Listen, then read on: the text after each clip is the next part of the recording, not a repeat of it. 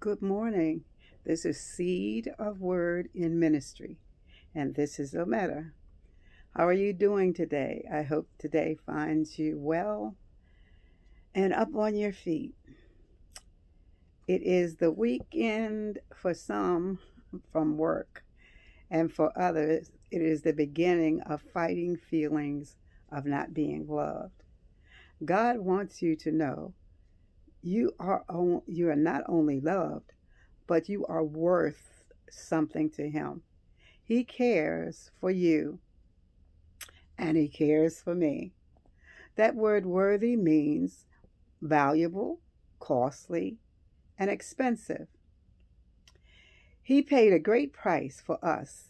His love pays the price for peace, for sins, for shortcomings, for our redemption, and to bring us back to Him in a relationship. There is no greater love that a man lay down his life for his friend, but God gave His Son, and His Son gave His life. For whoever believed on the Son hath eternal life, and the gift of the Holy Spirit to seal us for Him now and for always. As someone said, it was like giving us an engagement ring, a promise. God gave us that through His Son. He loves us so much. He wants a relationship with us so that joy bells ring in our hearts, like a song that you can't stop singing. Amen. You remember times you get to singing or meditating and you just can't stop singing, or you wake up with a song in your heart? Come on, that's what God wants. He is worthy, and He sees you as worthy. In Matthew, the 6th chapter, He talks about the valuableness of us. He says we are more valuable than sparrows, and because they don't plant, and they don't harvest, and they don't store food in barns, and yet He feeds them daily. He values us more than flowers that are here today and gone tomorrow, and that they are clothed in beauty. And if He cares for them, how much more does He care for us? We are more valuable than a flock of sparrows. And a flock of sparrows was very costly back in that day. Jesus let His disciples know that troubled times were coming, and that He wanted them to realize that in accepting Him, things were going to change for them, especially when He was gone. They were going to be ostracized, not accepted. They were going to be persecuted and made fun of and harassed and even prosecuted. Well, we know in our time, people are prosecuted just for knowing the name of Jesus. In the midst of this, He stops and begins telling them how valuable they are because of the persecution, the ostracism, and chances of being prosecuted can cause you to become devalued, to feel devalued. Isn't that amazing that He went through all of that, and then He stops us and says, wait a minute, let me give them something to hold on to. What a mighty God we serve. He loves and cares, and it's manifested in Jesus Christ, who paid the price for us with His blood. We are valuable. Let's look at some of the things that we are valuable for in this earth. There are approximately 12 pints of blood in an adult, and that blood can be sold for $50 a pint. If we multiply that by 12, that's $600. In the hospital, the average charge for blood is $219 a unit, and a unit is equal to a pint.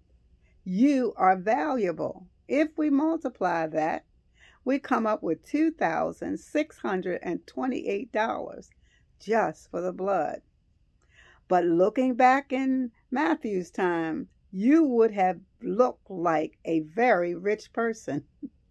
Therefore, you are worth $2,628 just for your blood. But guess what? That's not the only thing that God invested in you. He has placed a tremendous task of bringing his children back to him. Remember Proverbs 8? I said we were in him before Christ, and then in Christ when Christ came and we accepted him. He placed in us then a workshop, a task for us to do. And he wanted us to fulfill it in the earth. He wanted us to house the homeless, to feed those who had no food, to comfort the comfortless. God has made a great investment in us. We are valuable. In the midst of our feelings, oh brothers and sisters, we are not devalued. Man may devalue us, but God values us. And he wants you to know that going into the weekend, so you can fight against the enemy attacking your mind with stuff that is not according to God's word. You are valuable. Amen. I want you to listen to this song. Father God, in the name of Jesus, Lord God, we just give you all the praise and all the glory. We thank you for your faithfulness to us. We thank you for your manifested love and knowing that we are valuable to you. Like in olden days, they could feed 2,500 people with just a pence. Boy, are we valuable to God. And we know that we have a duty in the earth. We want to glorify you in all that we do. And so, God, keep our mind in the things that are good and pure and upright and honest, because that's where the joy comes from. It is like sunshine on a cloudy day. Amen. And we give you praise. I will see you on Monday. I pray you have a good weekend. Stay masking. Stay distancing. And don't forget, your Father loves you and you are valued. Yes, you are.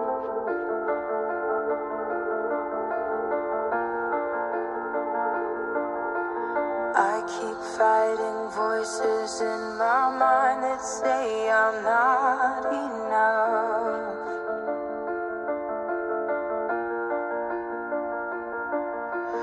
Every single lie that tells me I will never measure up.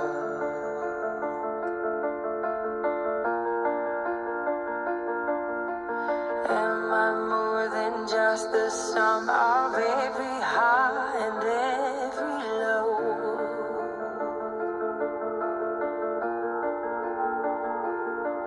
Remind me once again just who I am, because I need to know. Ooh, you say I'm loved when I can't feel a thing. You say I am strong when I think I am weak. And you say I am held when I am falling short. And when I don't belong, oh, you say I am yours. And I believe, oh, I believe what you say of me. I believe the only thing that matters now is everything you think of me.